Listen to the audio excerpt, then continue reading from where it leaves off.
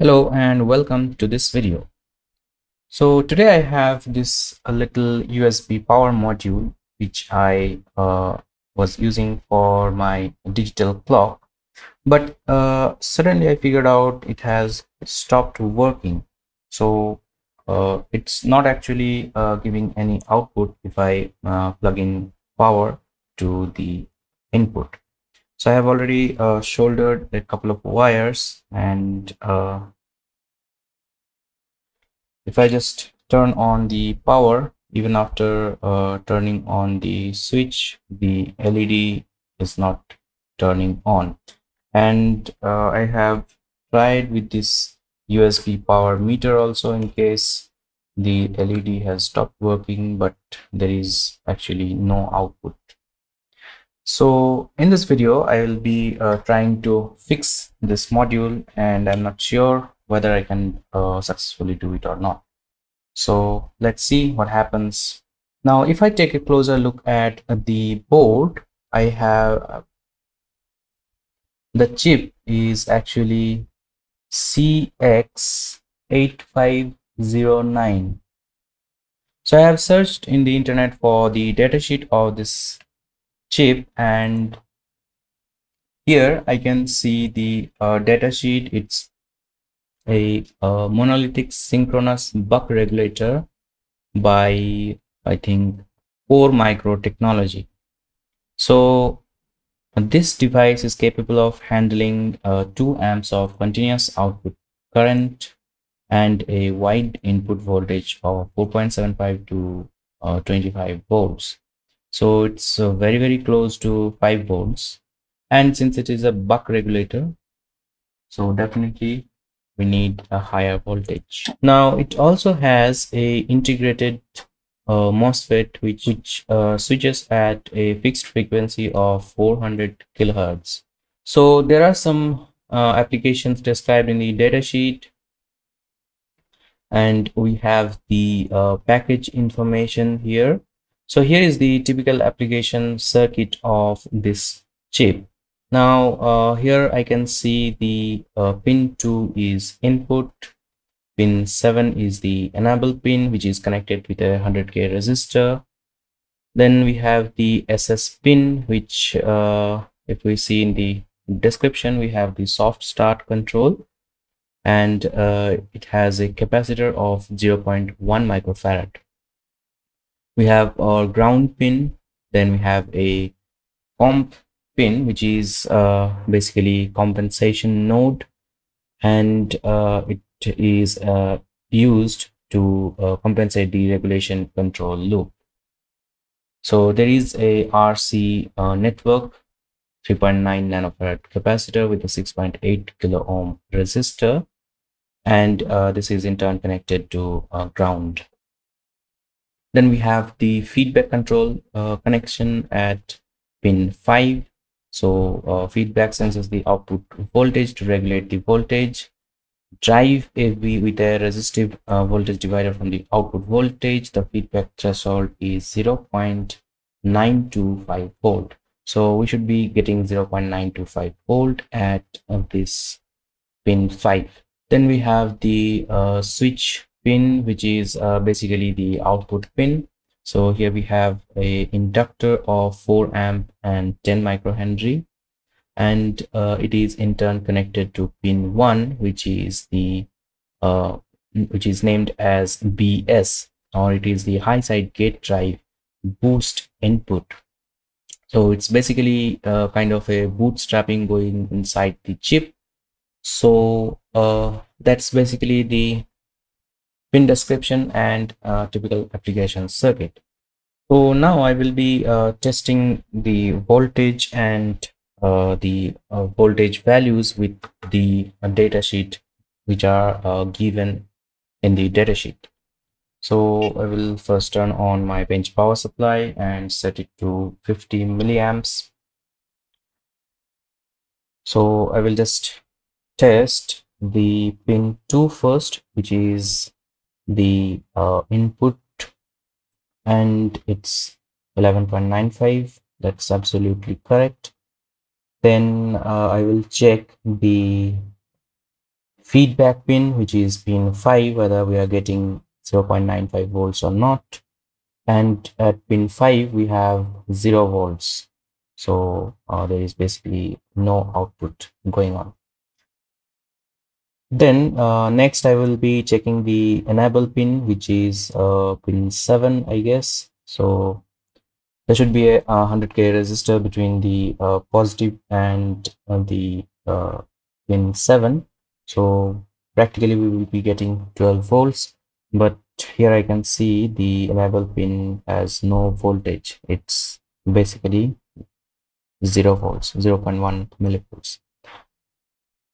Now I will check the resistor, whether the resistor 100k resistor is connected properly or not.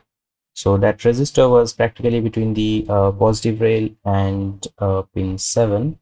So if I just connect it, you can see it's basically open circuit.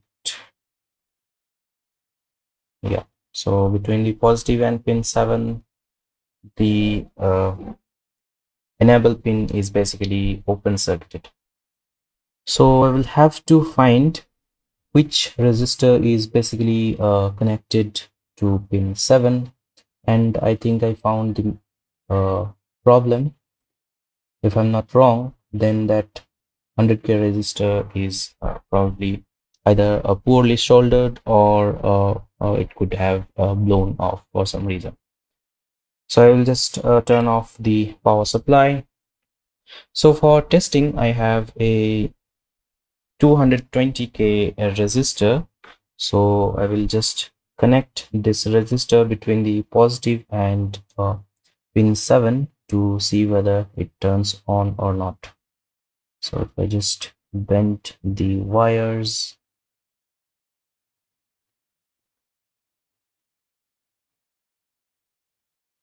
I think there is nothing going on. So let's change the switch position and try. And yeah, the blue LED has came on. So I can turn off the switch, but when I turn it back on, it's not turning on. So if I just, okay, so I need to connect the resistor to the pin 7, then only it will turn on.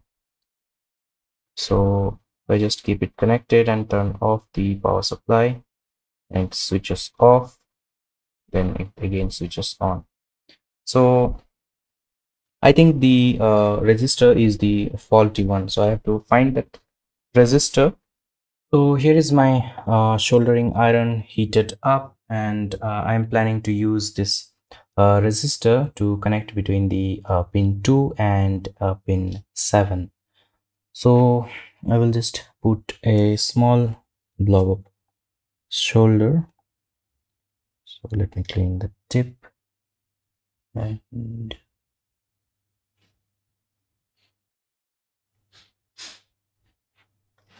into the pin 2 also.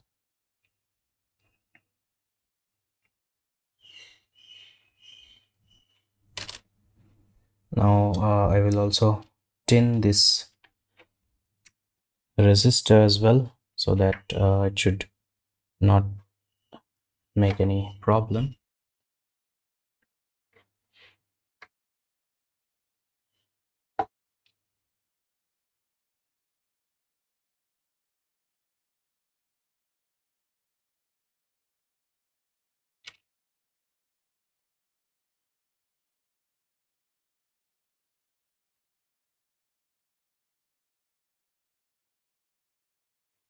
So here is my resistor ready to put.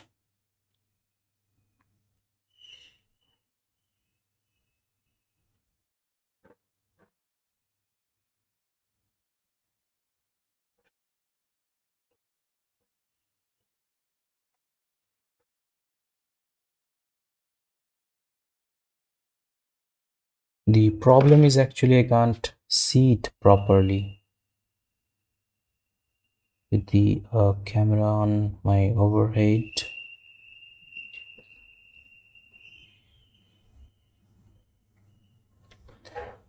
It appears to me that It's connected. In the camera I think it's not properly visible, so let me just zoom in a little bit. So here you can see the joint to pin 2, and on the other side it is connected to pin 7. It's connected to pin 7. So let's just test the output, and I will just put my soldering iron away.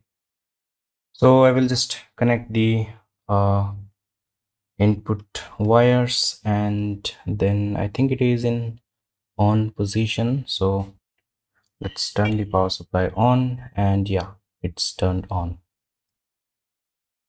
So now it's working properly. Let's check the voltage with the multimeter. So we'll just check whether it's giving proper output or not. And yeah, 5.25, which is acceptable. And if I just test with my USB meter, so I will just connect this to this meter, and yeah, it's working fine. If I just turn off and turn on to see whether it's working.